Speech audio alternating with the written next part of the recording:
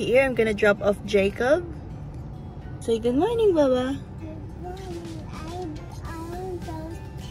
Yes. See ya. Magandang umaga. Panibagong araw na naman. Trabaho na naman. Tahimik ngayon sa bahay kasi nasa school na si Jacob. I just dropped him off. And yeah, I'm back and logged into my workstation here at home. So, catch you later.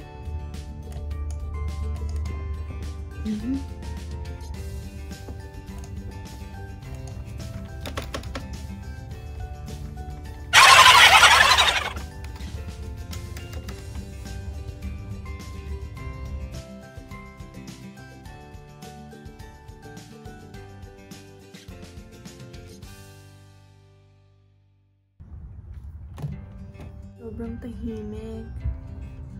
Sobrang sad ng weather na to. And I think it's gonna be rainy the whole week. Bakit ako bumubulo? Basta kayo! Sabi ng pinsan ko, chikahan ko daw yung cellphone.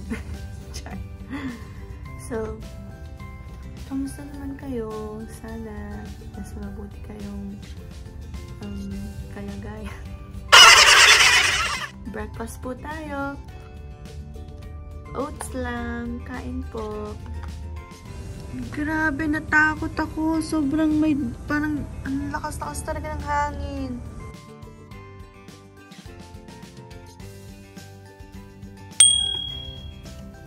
Morning coffee.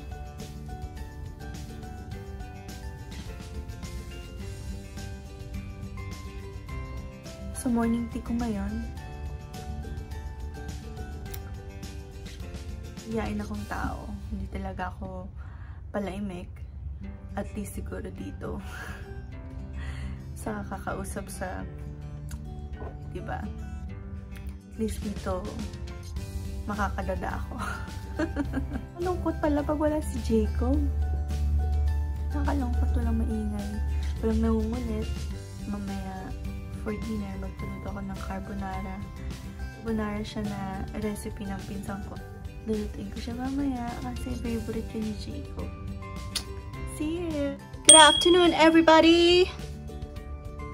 Jacob is home. My mom picked him up because I started work a bit late. So I asked her if she can pick up Jacob and she did. Nearly finished work though. But yeah. Baba, say hi. Hi. No, not good night. Say hi. So how's school? Good?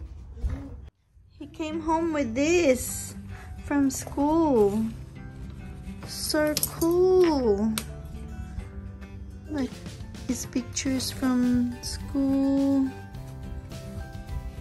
Calendar for 2021. And I think this is his art. Another pictures of him. And another artwork. And more pictures. And then artwork. And then that's it. And he's got a book. So cool. And this is what it says. And they have this hanging thing, Christmas. So cool. Hey guys, so I finished work. I said before that I'm gonna make carbonara because it's Jacob's favorite. And it's a my cousin's recipe, but of course hers is better than mine. Pinapakuluan ko lang yung tubig, and then I'm just gonna chop some garlic, but I don't really have. This is all I have. It would be nice na marami sana garlic, but I forgot to buy.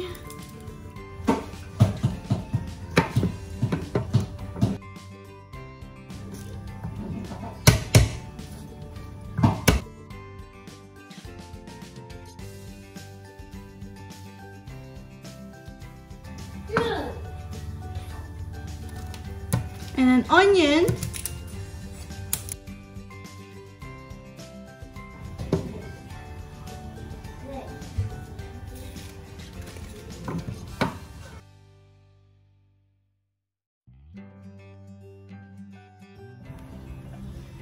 Pinayak ako ng onion. Sakit sa mata. We need butter.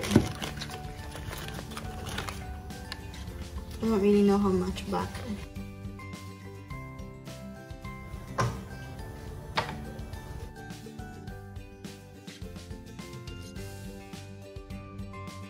So I put the pasta already. This one.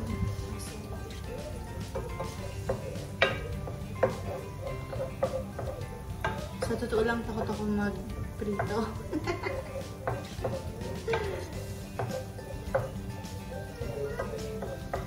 Joke lang to.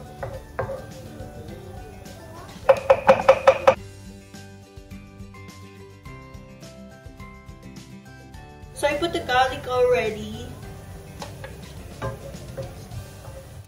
Sa ganito, naglalagay na ako ng wait. So I put vegeta.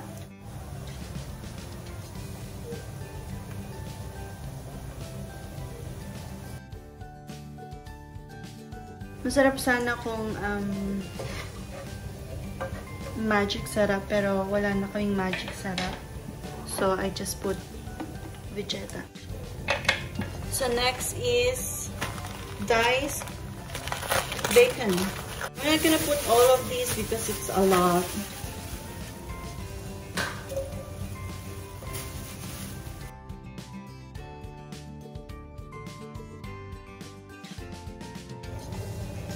Our pasta, kumukulo na siya.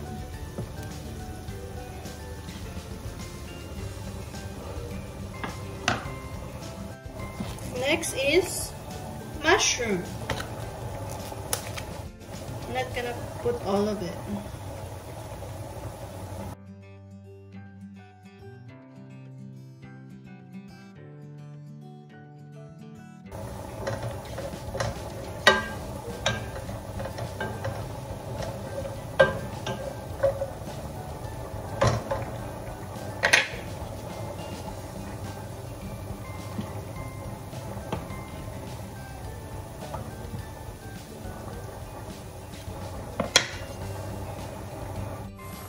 Mukha na rin naman siya masarap, oh. Next is thickened cream.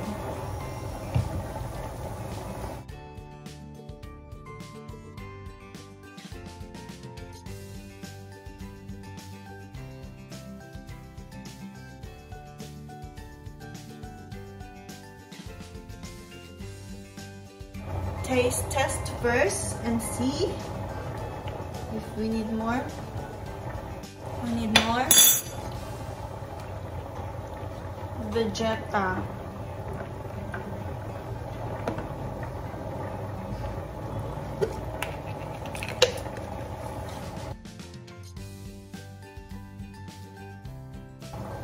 Vegeta, ang magic sarap ng Australia.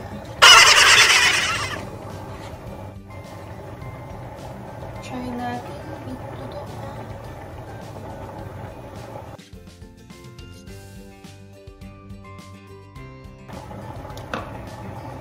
Parmesan. I don't have much, but this will do. Ito ba ito?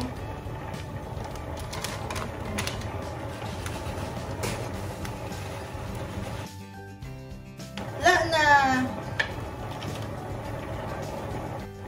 Just mixing, mixing, mixing, mixing.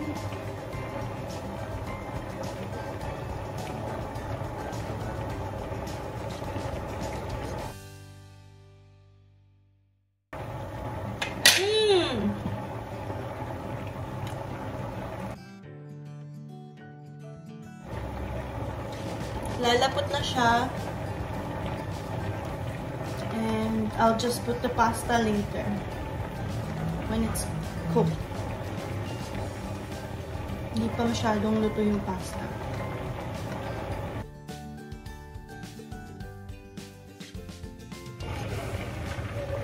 Yum!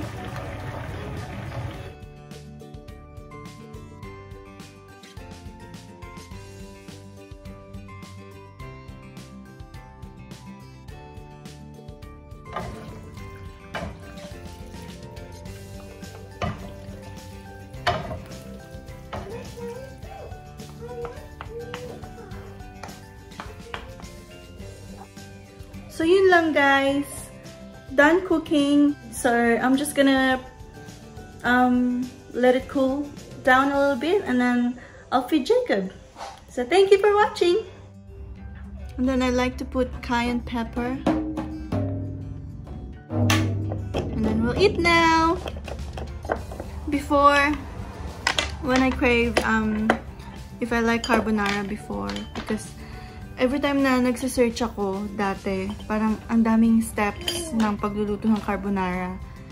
And yeah, and then we just go to a pasta place if we're craving for carbonara.